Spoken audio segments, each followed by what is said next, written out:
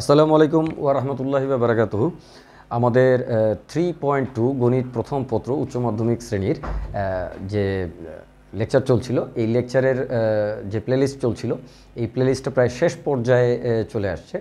এই প্লেলিস্টটা দেওয়া হচ্ছিল লেভেল 4 স্ট্যান্ডার্ড, অর্থাৎ আমাদের অ্যাডমিশনের অঙ্ক কখন কিভাবে কেন করতে হয়, হ্যাঁ, সেই ওরিয়েন্টেশনের এই লেকচারগুলো যাচ্ছিল। এরপরে অঙ্ক সলভে আমরা চলে যাব, গাণিতিক সমস্যাগুলির সমাধানে আমরা চলে যাব। সেটা চলে যাব হচ্ছে আমরা একেবারে এফটি অ্যাডমিশন চ্যানেলে। সেখানে আমাদের তিনটা আমাদের স্তর থাকবে। একটা স্তর হচ্ছে আমরা রিটেন টাইপের প্রশ্ন সলভ করবো, আরেকটা স্তর হচ্ছে আমরা এমসিকিউ টাইপের প্রশ্ন মুখে মুখে কীভাবে সলভ করতে হয় সেটা দেখবো, আরেকটা স্তর হচ্ছে ক্যালকুলেটর হ্যাকিং করে ক্যালকুলেটরের সাহায্যে যে কোনো সমস্যাকে কীভাবে হ্যাক করে ফেলা যায় সেইটা আমরা শিখবো। তিনটা স্তর থাকবে। যেমন আমাদের একাডেমিক স্তরগুলো ছিল হচ্ছে তিনটা স্তরে সাজানো ছিল। একটা স্তর হচ্ছে প্রথমে একেবারেই বেসিক কনসেপ্টস, তারপরের স্তরটা হচ্ছে আমাদের হচ্ছে সিকিউ টাইপের প্রবলেম সলভের জন্য, তারপরটা হচ্ছে এমসিকিউ টাইপের প্রবলেম সলভের জন্য। তো ওইখানেও এমসিকিউতে কিন্তু আমাদের দুইটা স্তর উপস্তর ছিল। উপস্তরগুলো এরকম ধরনের ছিল যে প্রথম উপস্তরে হচ্ছে আমাদের ছিল এখানে কিভাবে করে আমাদের কি ধরনের সমস্যা কিভাবে সমাধান করা যায় মৌখিকভাবে বা কলমে লিখে সামান্য একটু লিখে। আরেকটা হচ্ছে যে ক্যালকুলেটরের সাহায্যে, যেটাকে তোমরা অপশন টেস্ট হিসাবে বলো। আসলে অপশন টেস্টই একমাত্র ক্যালকুলেটরের ব্যবহার না, আরও অনেক ব্যবহার আছে আমাদের। আমরা যখন অ্যাডমিশন, যেহেতু এই আলোচ্য সিরিজটা বা আলোচ্য আমাদের এই প্লেলিস্টটা হচ্ছে অ্যাডমিশনের জন্য, সো সেটার আরও ব্যবহার আছে ক্যালকুলেটরের, সেটা নিয়ে আমরা পরে আলোচনা করব। তো যাই হোক, এখন আমরা একটু চলে আসি। একটা অঙ্ক দেখা যাচ্ছে, এই অঙ্কটা আসলে কী বা এই অঙ্কটা সম্পর্কে তোমরা অনেকেই জানো, কিন্তু আমি একটু বলি। দেখো যে একটা বিন্দু, আরেকটা বিন্দু, আরেকটা বিন্দু, তিনটা বিন্দু দেওয়া আছে। তো বিন্দুটার একটা অদ্ভুত বৈশিষ্ট্য আছে, দেখো যে এর যে ভুজ তার স্কোয়ার হচ্ছে কোটিটা। সো এরকম একটা বিন্দুর ভরকেন্দ্র এক্সকের উপরে অবস্থিত হলে ভরকেন্দ্রের ভুজ নির্ণয় করো। তার মানে ভরকেন্দ্রের এক্সকের উপরে অবস্থিত হলে ভুজ নির্ণয় করতে বলছে আশ্চর্যজনকভাবে। তো ভুজটা হচ্ছে কি, যে এক্সের মানটা আর কি, ভরকেন্দ্রের যে এক্স স্থানাঙ্কটা সেটা নির্ণয় করতে বলছে। ওয়াই স্থানাঙ্কটা কিন্তু শূন্য হবে, তাই না? এটা তোমরা জানো। সো আমরা একটু যদি দেখি স্বল্প পরিসরে ব্যাপারটাকে, তাহলে সাপোজ ত্রিভুজটা এরকম ধরনের একটা ত্রিভুজ হলো। সো এটার আমাদের T1 square, T2 square, T3 square. So এরকম যদি হয় তাহলে এর ভরকেন্দ্রটা কেমন হয়? G সমান সমান আমরা জানি, G সমান সমান হচ্ছে, বা G সমান সমান না লিখে এইভাবে লিখি, G দিয়ে ব্র্যাকেট দিয়ে লিখি, তাহলে প্যারেন্থেসিস বলে এটাকে, স্টার্টিং প্যারেন্থেসিস।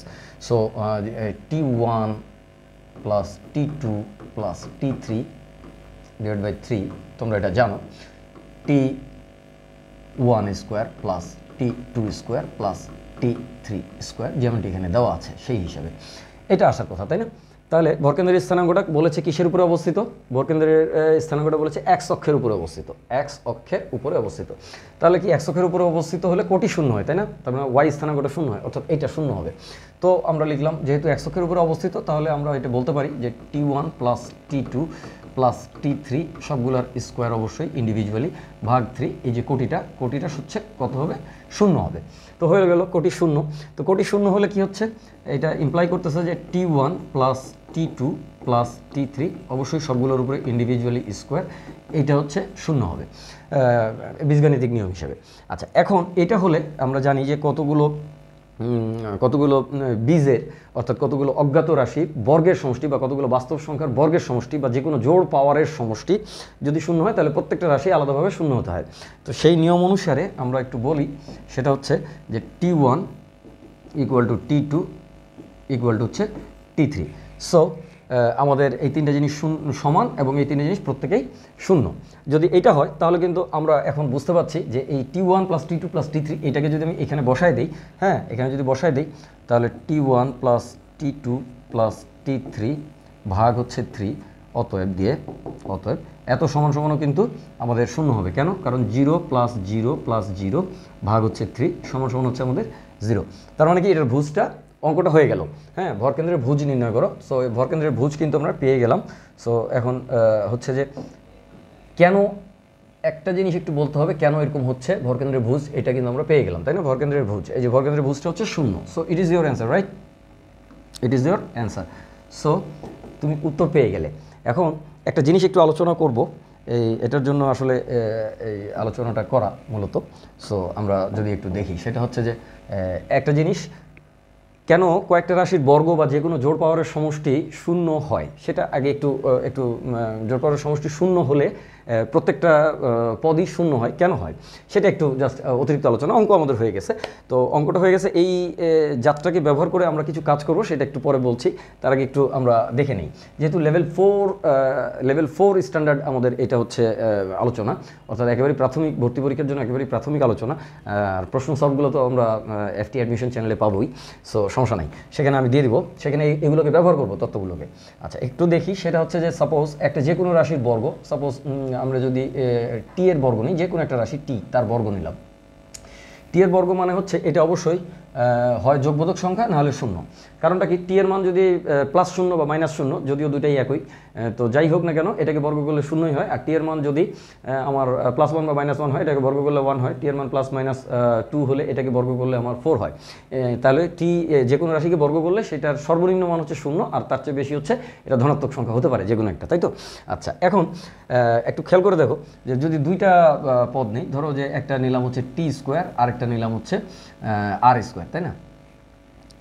r², t² আর r² নিলাম, তো অবশ্যই এটাও >= 0, এটাও >= 0, তাহলে দুটাকে যোগ করলে কত হবে? অবশ্যই >= 0ই হবে, কারণ এটারও সর্বনিম্ন মান 0, এটারও সর্বনিম্ন মান 0, তাহলে অবশ্যই সর্বনিম্ন মান 0 হবে, অথবা তার চেয়ে বেশি কিছু হবে, যেহেতু সর্বোচ্চ মানের কোনো লিমিট নাই। সর্বোচ্চ মানের হচ্ছে যে টিটা হচ্ছে যে আমাদের যদি এটা t² যদি আমাদের 4 হয়, r² যদি 9 হয়, তাহলে 9 4 13 হবে। সর্বোচ্চ মান তো যে কোনো কিছু হতে পারে, কিন্তু সর্বনিম্ন মানটা এটা 0, তাই তো? আচ্ছা, তাহলে এইটাই যদি হয়ে থাকে, এখন একটু খেয়াল করে দেখো যে t² এবং r² এই দুটাকে একটু খেয়াল করি। আমরা যদি দেখি যে সর্বনিম্ন মানটা হচ্ছে 0 হয়, তাহলে t² এবং r² এটাকে যোগ করলে যদি এটা কোনো কারণে শূন্য হয়ে যায়, এই কথাগুলো বলার উদ্দেশ্য হচ্ছে অনেকে তোমাদের এই জায়গাগুলোতে একটু মানে হচ্ছে যে জানার একটু ইচ্ছা আছে যে এটা কেন এরকম হয়। এই জিনিসটা যখন জানার পরে কিন্তু এটাকে ব্যবহার করাটা তুমি জায়গাগুলো বুঝতে পারবে, এবং এটার অ্যাপ্লিকেশন আছে, সেগুলো আমরা সামনে দেখব।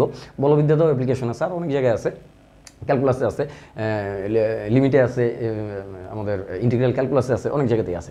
আচ্ছা, আসো এবার একটু দেখা যাক t² + r², তাই না?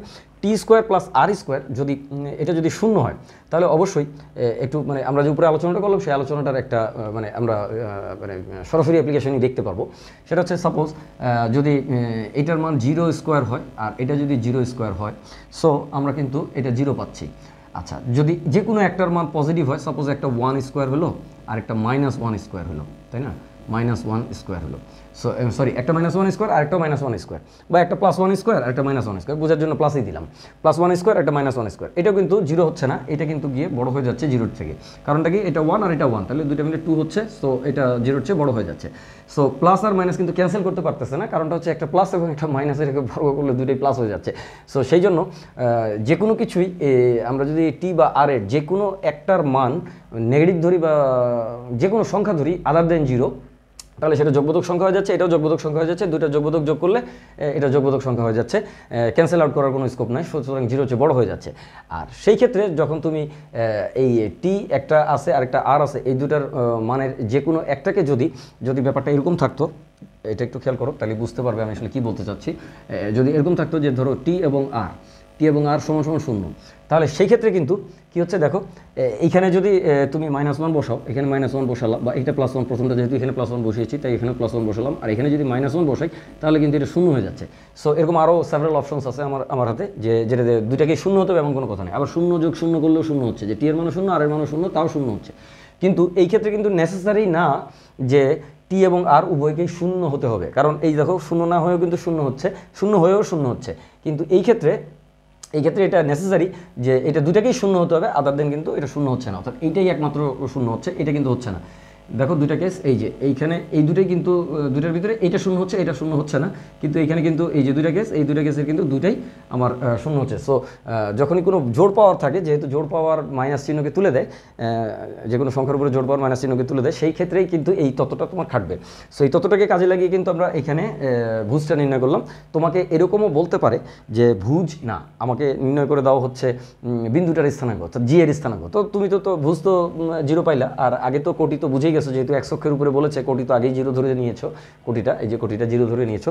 সো তোমাকে বিন্দুটার স্থানাঙ্ক বের করতে বলতে পারে, ভুজটা নির্ণয় করতে বলতে পারে, তোমাকে বলতে পারে যে এটা এক্স অক্ষের উপরে মূল বিন্দু থেকে কত দূরে অবস্থিত বিন্দুটা, এটা নির্ণয় করতে বলতে পারে, অথবা বলতে পারে এক্স অক্ষের কর্তৃতাংশ নির্ণয় করো, সেটাও বলতে পারে। সো সব ক্ষেত্রেই উত্তর কিন্তু এটাই হবে। আচ্ছা, এবার একটু আরেকটু মজা করা যাক, যেহেতু এটা একটা ফানি ক্লাস, আসলে এই জিনিসটা তোমরা অনেকেই জানো, কিন্তু যেহেতু আমার প্লে লিস্টটা শেষ করতে হবে, সেই জন্য প্লে লিস্টের শেষে একটা বাকি 4 ক্লাস তো অন্য জিনিস নিয়ে বক করেছি। তো যাই হোক, এবার একটু প্লে লিস্টটার শেষে একটু জাস্ট একটা অঙ্ক, একটু ফানি একটা ওয়েতে আলোচনা করার জন্য। অঙ্কটা তোমরা অনেকেই জানো, কিন্তু এটার আমরা আরও ফানি কিছু ব্যবহার সামনে দেখব। তো যাই হোক, আমাদের পরামিতিক সমীকরণ তোমরা পড়েছো 3.4-এ, সো সেখানে আলোচনা হবে, কিন্তু এখানে একটু কথা বলে দিই, যেহেতু এই বিষয়টা পরামিতির সাথে খুব ওতপ্রোতভাবে জড়িত, সেই জন্য একটু কথা বলবো, পরামিতিক একটা সমীকরণের কথা বলবো। সাপোজ একটু দেখো যে ধরো এটা যদি আমার একটা ওয়াই অক্ষ হয়, এটা যদি আমার এক্স অক্ষ হয়, সো এই যেটা আমরা দেখলাম, এই জিনিসটা আসলে কী ছিল, আমরা যদি আগের স্লাইডে একটু দেখি, যে 3টা বিন্দুর কথা বলেছে, এই বিন্দুটা যদি আমি গ্রাফ আঁকি, আমার গ্রাফটা কেমন হবে দেখো। সো এই গ্রাফটাও কিন্তু বলে দেওয়া যায় যে গ্রাফটা কেমন হবে। ওকে, গ্রাফটা কেমন হবে, এই গ্রাফটা হবে হচ্ছে, আমরা যদি একটু হলুদ কালি দিয়ে আঁকি গ্রাফটাকে, দেখো গ্রাফটা কিন্তু এরকম ধরনের হবে। কেন এরকম ধরনের হচ্ছে, গ্রাফটা এরকম ধরনের হবে এই জন্য যে দেখো টি এর মান প্রত্যেকটা বিন্দুর কি আছে, আগের স্লাইডে তোমরা পাচ্ছ, সেটা হচ্ছে প্রত্যেকটা বিন্দু যদি প্যারামিটারটা বা প্যারামেট্রিক ভেরিয়েবলটা বা পরামিতিক চলক যেটা আছে, সেটাকে যদি আমরা টি বলি, তাহলে আরেকটা হচ্ছে টি স্কোয়ার, তাই না? কারণ আমরা দেখেছি যে টি ওয়ান স্কোয়ার, টি two square, T three square, তার মানে এক্সে যা আছে তার বর্গ আছে হচ্ছে ওয়াইয়ে, অর্থাৎ কোটিতে। ভুজে যা আছে তার বর্গ আছে কোটিতে। তাহলে ভুজে যা আছে তার বর্গ যদি কোটিতে থাকে, তাহলে এই জিনিসটা কিন্তু ইন্টারেস্টিং, যে তাহলে ওই ভুজে তো একবার এক জিনিস ছিল, টি1 ছিল, টি2 ছিল, টি3 ছিল, তো এটাকে আমরা কমনলি বলে নিলাম যে ওই ভেরিয়েবলটা হচ্ছে টি। তাহলে ভুজে যদি টি থাকে, তাহলে এখানে আছে হচ্ছে টি স্কোয়ার, তাই না? কোটিতে টি স্কোয়ার আছে। তাহলে এখন একটু খেয়াল করে দেখো তো, তোমরা যারা পরামিতিক সমীকরণ সম্পর্কে জানো, 3.4-এ পড়েছো, সেকেন্ড পেপার জ্যামিতিতেও এটা আছে, যেমন হচ্ছে কণিকের মধ্যে আছে যে পরামিতিক সমীকরণ আকারে লিখো, পরামিতিক সমীকরণ লিখো, এটার একটা কিসের হচ্ছে যে উপবৃত্তের বা অধিবৃত্তের বা পরাবৃত্তের, এগুলো তোমরা পড়েছো। যাই হোক, সেটা নিয়ে কথা না, কথাটা হচ্ছে এইখানে একটু আসো। টি স্কোয়ার, টি যদি বলি, আর এখানে যদি টি স্কোয়ার বলি, তাহলে এটা হচ্ছে এক্স আর এটা হচ্ছে ওয়াই। সো ওয়াই সমান সমান তুমি বলছো কি টি স্কোয়ার, তাই না? আর এক্স সমান সমান বলছো হচ্ছে টি। তাহলে তুমি এখানে লিখতে পারতেছো যে ওয়াই সমান সমান এক্স স্কোয়ার, অতএব এক্স স্কোয়ার সমান সমান হচ্ছে ওয়াই। যা আমরা জানতাম, আমরা পরাবৃত্ত থেকে এটা জানি, সেটা হচ্ছে যে আমাদের যেটার উপরে পাওয়ার থাকে না, এই যে এক্সের উপরে স্কোয়ার আছে কিন্তু ওয়াইয়ের উপরে স্কোয়ার নাই, 1 পাওয়ার আছে, তো এক্স যেটার উপরে 1 পাওয়ার থাকে বা পাওয়ার থাকে না জেনারেলি আমরা বলি, সো সেই জিনিসটার কিন্তু সেই অক্ষের সমান্তরাল হয় কিন্তু প্যারাবোলাটা। এটা একটা প্যারাবোলার সমীকরণ, যেহেতু এক্সের উপরে স্কোয়ার আছে, ওয়াইয়ের উপরে কোনো স্কোয়ার নাই। সো এটা একটা প্যারাবোলার সমীকরণ, এবং এটা ওয়াই অক্ষের সমান্তরাল, এই যে এটা যেহেতু এখানে পাওয়ার নাই, এই অক্ষের সমান্তরাল প্যারাবোলা। সো প্যারাবোলা, এবং এটার শীর্ষটা কীভাবে আমরা নির্ণয় করি, আমরা কিন্তু সেখানে দেখেছিলাম যে শীর্ষটা হচ্ছে x square x minus something zero whole square equal to Y minus some zero whole square নাই, এখানে আছে। আচ্ছা, এখানে একটা জিনিস একটু লিখবো, সেটা হলো 4 ইন্টু 1/4, তোমরা 4a এভাবে লিখো আর কি, ওয়াই মাইনাস জিরো এভাবে লিখতে চাই। সো তাহলে কি হচ্ছে, এই প্যারাবোলাটার অনেক কিছু বলা যাচ্ছে।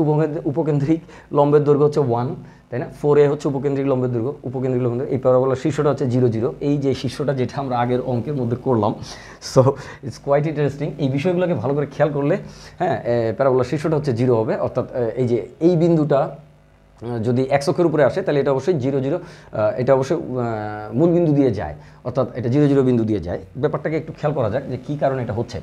সেটা হচ্ছে, দেখো আমরা যদি একটু বলি, আমরা যদি এইভাবে চিন্তা করি বিষয়টাকে, যে এইখানে ধরো টি ওয়ান স্কোয়ারটা এখানে আছে, ধরো টি টু স্কোয়ারটাকে মনে করো এই জায়গায় আছে, হ্যাঁ, ঠিক আছে।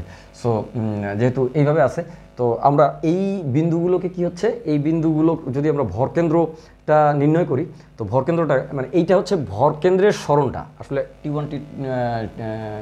ওয়ান স্কোয়ারের কথা বলাটা ঠিক হচ্ছে না, মানে ভরকেন্দ্রটার কথা বলছি আমি, জি। মনে করো জি এ কোনো এক মুহূর্তে জি এর অবস্থান এত, তখন জিটা কি ছিল আমরা সেটা লিখবো না, আমরা একটু দেখি এখানে জিটা এটা ছিল, এই বিন্দুটার কথা বলছি। এই বিন্দুটা একটা গতিপথ আছে, একটা গতিপথটা কেমন একটু দেখো। এই বিন্দুর গতিপথটা হচ্ছে, বিন্দুটা হয় এখানে থাকবে, না এখানে থাকবে, না এখানে থাকবে, না এখানে থাকবে, অথবা এখানে থাকবে। সো যেহেতু বিন্দুটা এই দিকে কোথাও এক্স অক্ষের উপরে নাই, কেবল এই জায়গায় এসে এক্স অক্ষের উপরে আসছে।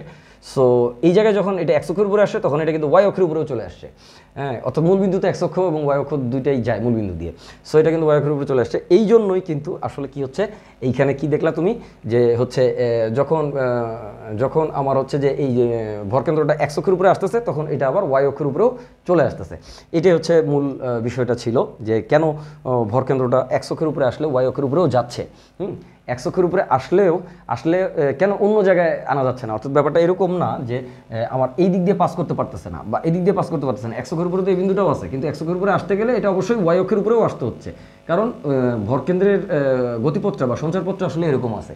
তো এই ভরকেন্দ্রের সঞ্চারপথটা কীভাবে বুঝলাম এখানে সেটা একটু সংক্ষেপে ব্যাখ্যা দেওয়া হয়েছে।